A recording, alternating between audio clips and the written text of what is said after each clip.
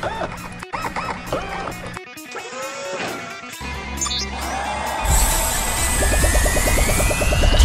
up, my friends? Welcome back!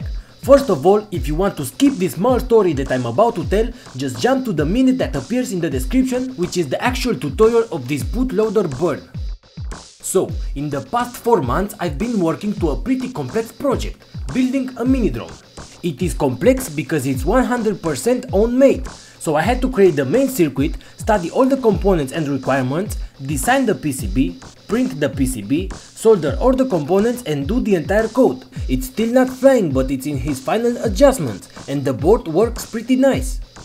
I also design and print different types of 3D bodies for the drone, and I still didn't choose the perfect one. Anyway, everything worked perfect, and I will definitely make a video on how I build it and how to build your own, but not today. Today I want to talk about one of the main issues that I had during this project. You see, I wanted to make the PCB of this drone the smaller it can get, so I used only SMD components. As you can see here, the main microcontroller is an ATmega328p AU. So I bought the chip from eBay, and usually these microchips are virgin when you buy them. What I meant by virgin is that they don't have anything burned on their memory. So as I knew, I had to burn a bootloader to it in order to be able to upload any code to it. Let's say the bootloader is like a driver that makes the chip understand the language that you send. Without the bootloader, the chip is like a baby, it won't understand you. I burned the bootloader to ATmega328p AU in the past for an Arduino that I've made. It was pretty easy because there is a lot of information on the internet on how to do it. You grab the microchip, stack it into a breadboard with his main components such as the crystal oscillator and subcapacitors. You hook it to an Arduino UNO and burn the bootloader. I had no problems doing that, but when I Google up how to burn the bootloader to SMD ATmega328p AU, I found almost none information or tutorials. The AU or PU is the difference between the SMD and DIP formats of this chip. The only video that I found is of this guy, which helped me a lot, but what he does I think is not recommended. I'm not an expert with burning bootloaders, but I've done the step that this guy did and it worked. The only problem is after I burned the bootloader, I was only able to upload code using the settings for an Arduino UNO. What I mean is I had to select an Arduino UNO board in the Arduino IDE settings, but I'm using an ATmega AU, which is the chip that an Arduino Nano or Pro Mini uses. So why select an Arduino UNO board? I'm not sure, but I think the good way is to burn an Arduino Nano bootloader to it.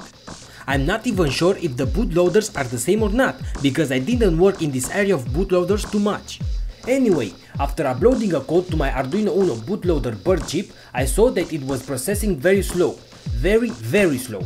Even with 250,000 baud serial connection, the serial was printing 1 row per second. I even got problems for a blink code, and the frequency wasn't the one that I expected. The I2C connection was also broken, so I've decided to reburn another bootloader. I've searched if there is a special bootloader for the AU chip and how to burn it.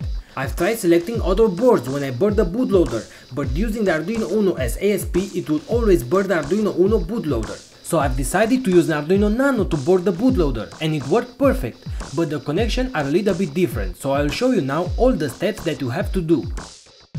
This is the schematic that you have to mount in order to properly use an ATmega SMD chip.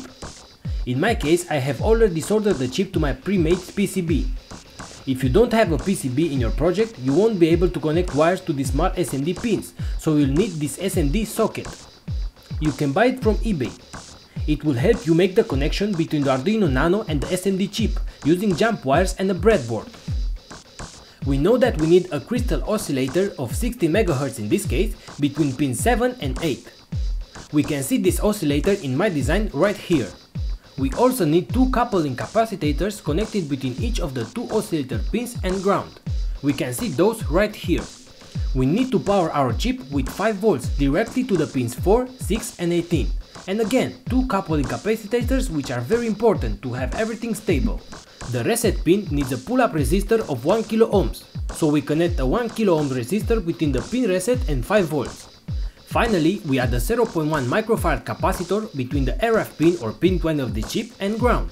If our chip had the bootloader burned to it, it would be already functional, but it doesn't, so we have to make the following connection in order to burn a bootloader to it. I will now make a more understandable schematic where I will show all the connections that we made so far and the chip pins as well. This dot right here always shows you the pin number 1. After that the pins are increasing counterclockwise. These are the next 4 connections that you need to do in order to make a SPI connection between the Arduino Nano and the ATmega328 AU chip. We first connect digital pin 13 from the Arduino Nano to the pin 17 of our SMD chip.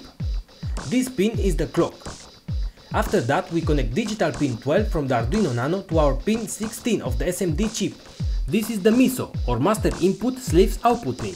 Next we connect the digital pin 11 from the Arduino Nano to the pin 15 of the SMD chip. This is the MOSI or master output slave input pin. Finally we connect digital pin 10 from the Arduino Nano to pin 29 of the SMD chip. This pin is the reset pin we talked about earlier with the pull-up resistor to 5 volts. I have to solder this pin because I have no female pin to connect to it. This is the final circuit that you should have. Now all we need to do is open Arduino IDE and connect the Arduino Nano to a PC using a USB connection. Go to examples and open Arduino ISP example code. We select the Arduino Nano board, we select the COM as well and upload this code to the Arduino Nano. Now is the important step. We go to Tools, Programmer and we change the programmer to Arduino as ISP. This is very important. In this way the Arduino Nano will use the SPI connection to burn the bootloader. Finally, we go to Tools again and click Burn Bootloader. We can see the Arduino LEDs are going crazy. Once it says bootloader successfully burned, we are done. We successfully burned an Arduino Nano bootloader to our chip.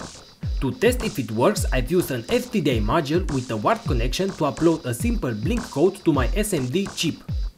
This is the connection that you have to make. 5 volts and ground of course. TX pin from the FTDI module to the RX pin of the SMD chip, which is pin 30. RX pin from the FTDI module to the TX pin of the SMD chip, which is pin 31. And DTR pin from the FTDI module to the reset pin, which is pin 29. You have to connect a 0.1 microfarad capacitor between DTR and reset pin in order to work. We open the blink code, select the Arduino Nano board, select the COM and upload. As you can see, it has been uploaded and the LED is blinking. It's a success. For more information, visit my webpage and read all the details in the description down below. I hope you enjoyed. Thanks for watching and see you later with more tutorials.